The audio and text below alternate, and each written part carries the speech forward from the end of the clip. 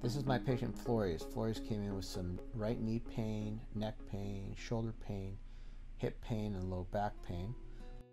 I muscle tested her, adjusted her C7, her ankles, her mid-back, did some trigger point therapy, adjusted her right knee, tested her sacral and lumbar area, found out where she was at and adjusted her.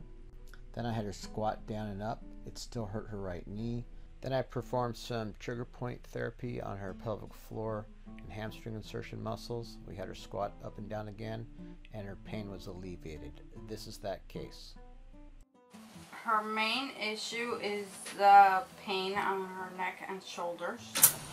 And about 6 months ago, she started getting pain kind of on her right knee, the right one. So she got pain here, here. Mi amiga, yo quiero tú mucho fuerza. Arriba, por fuerza. Bueno, otro lado. Fuerza. Bueno, relájese. Fuerza. Arriba.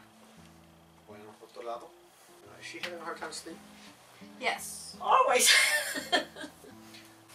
So it sounds like her autonomic nervous system is having a hard time calming down. Has she been having any anxiety, panic attacks? Not necessarily, but she does hold on to a lot of stress.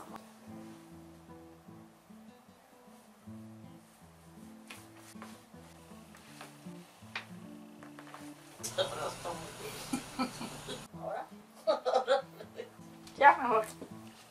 Where's the pain? ¿Dónde está el dolor? Aquí era donde me estaba empezando otra vez. Por ejemplo, cuando me agacho y me quiero levantar, That type of movement hurts her. es acá el dolor. That's where she feels the pain when. ¿Le dolió ahorita que 5? Yes, it did. She's not going to like this. I'll help her.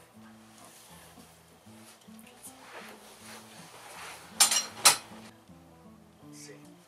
Otro lado.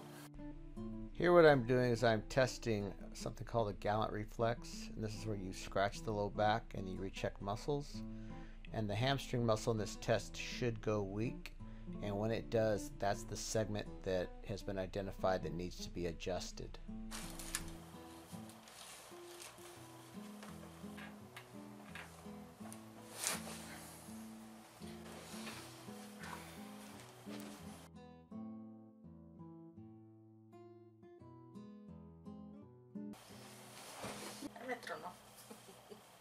Same? Igual? No.